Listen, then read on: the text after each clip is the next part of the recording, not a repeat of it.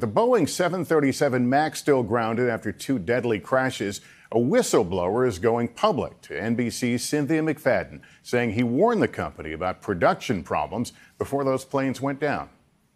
What did it feel like the last day at Boeing, the day you retired? Felt like I was abandoning the Titanic. After 30 years in the military, much of it spent in an airplane, Ed Pierson, once a commanding officer, has a strong sense of duty. Why did you decide to come and talk to us, to come and testify later this week in front of Congress? Well, actually, wasn't my plan. I feel like I didn't really have a choice. Bottom line is you're worried about people dying in Boeing planes. Yeah, absolutely. In 2008, Pierson went to work for Boeing at their massive plant in Renton, Washington, where all the company's 737s are built. The 737 was a magnificent airplane, great safety record. Were you excited to work for the company and to be part of the 737 production? How could you not want to work for Boeing? It's an amazing company. But in late 2017, as production of Boeing's new 737 MAX ramped up, Ed Pierson says he started to see things that alarmed him. It was just out of control, and it was ridiculous. The race to build the new planes and compete with Europe's Airbus pushed the production schedule into overdrive, he says. Instead of 47 planes a month, 52 were being built. So how much overtime was going on at this point? Did it double? More than double. You work 7 days straight, you're beat, and you're tired. He says during this period, many people worked weekend after weekend as there weren't enough engineers or electricians, and some ended up doing jobs they had never been trained for. A perfect storm for production problems, he says. He sent this email to the head of the 737 team in June 2018, expressing his concern that workers were inadvertently embedding safety hazards into our airplanes. I know how dangerous even a small defect can be to the safety of an airplane. He says he urged the Boeing manager to shut down the factory for a few weeks to straighten things out.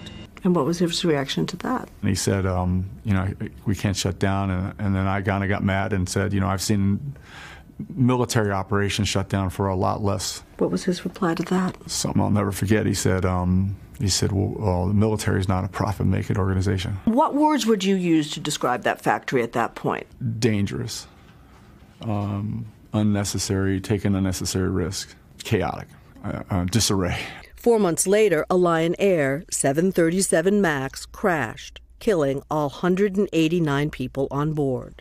And the irony that when you wrote that first letter, that Lion airplane was on the factory floor. It was within our production system at the time. When I saw that was, I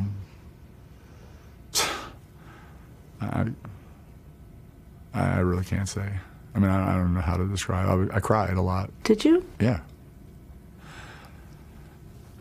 I'm mad at myself because I felt like maybe I could have done more. Over the next several months, he reached out to Boeing's CEO and their general counsel, but felt nothing was being done. 19 days after sending this letter to the Boeing board, a second 737 MAX crashed.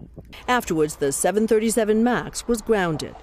Boeing has acknowledged mistakes, including that their anti-stall system contributed to both crashes. Pierson says he doesn't know if what he witnessed contributed to the crashes, but it's the uncertainty that disturbs him. Somewhere in the end of my letter to the board, I said, no one wants to wake up one morning and hear of another accident, and that's exactly what happened. What do you say to Americans who are planning to fly on a 737, even in the next few weeks?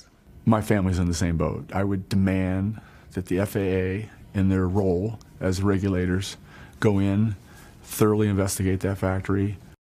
So, Cynthia, what is Boeing saying about all this? Well, Lester, while the 737 MAX fleet are all grounded, there are more than 6,800 other 737s flying.